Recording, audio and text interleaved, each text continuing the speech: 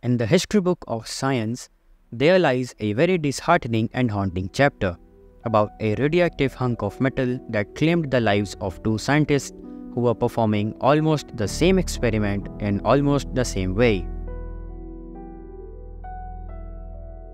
The demon core was a spherical subcritical mass of plutonium weighing 6.2 kilograms and measuring 89 mm in diameter.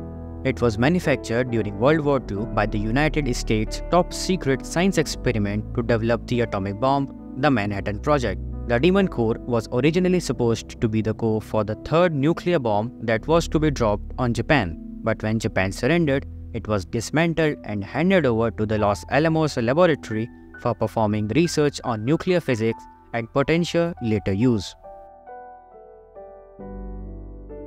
Harry Daghlian was a physicist who worked on the Manhattan Project.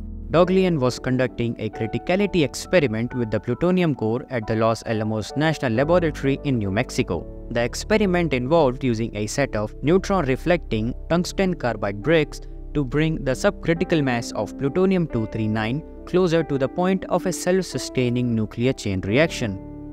In the experiment, Daghlian would place tungsten bricks around the core, which caused the neutrons that were getting released by the core itself to bounce back at the core.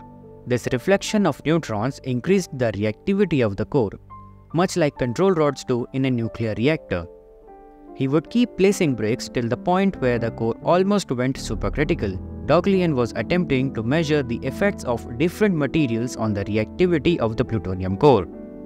If the core went supercritical, a self-sustaining chain reaction would start and a lot of energy would get released, much like in a nuclear bomb. The only difference here would be that there won't be any explosion. The release of energy would be in the form of heat and ionizing radiation.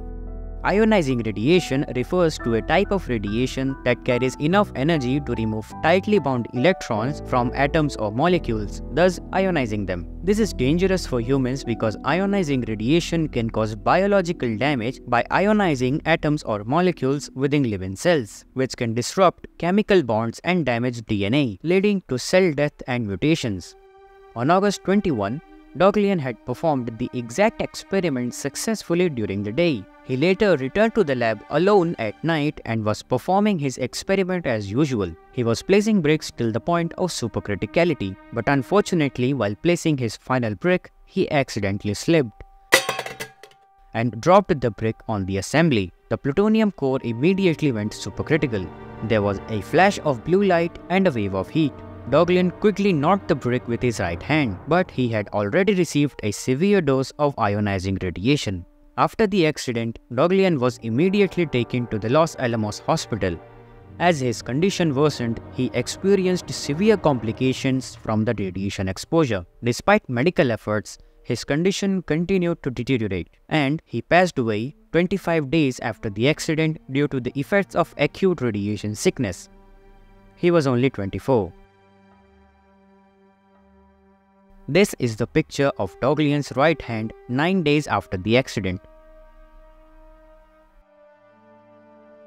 Daghlian wasn't completely alone at the lab. A security guard, Robert J. Hammerly, was sitting at his desk 10 to 12 feet away from the plutonium core. He also reported seeing a brief flash of blue light and a wave of heat. Robert died 33 years after the accident of acute myelogenous leukemia, believed to be caused by the radiation he had received. Just for your information, the symptoms of radiation sickness include nausea, vomiting, fatigue, headache, weakness, diarrhea, fever, dehydration, hair loss, skin damage, dizziness. 9 months after the Daghlian accident, Louis Alexander Slotin started his experiments with the demon core. He was a Canadian physicist and chemist who too was a part of the Manhattan Project and was also there comforting Daghlian while he was in the hospital. The purpose of Slotin's experiment was to study the criticality of the subcritical mass of plutonium by manually controlling the distance between two beryllium hemispheres using nothing but the blade of a flathead screwdriver. Beryllium is a neutron reflector that enhances the efficiency of a fission reaction.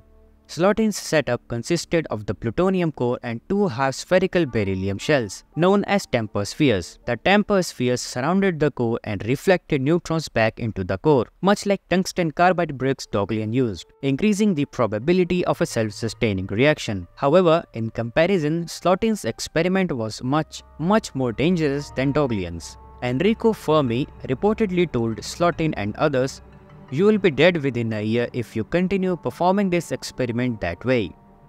And renowned physicist Richard Feynman called this experiment tickling the dragon's tail.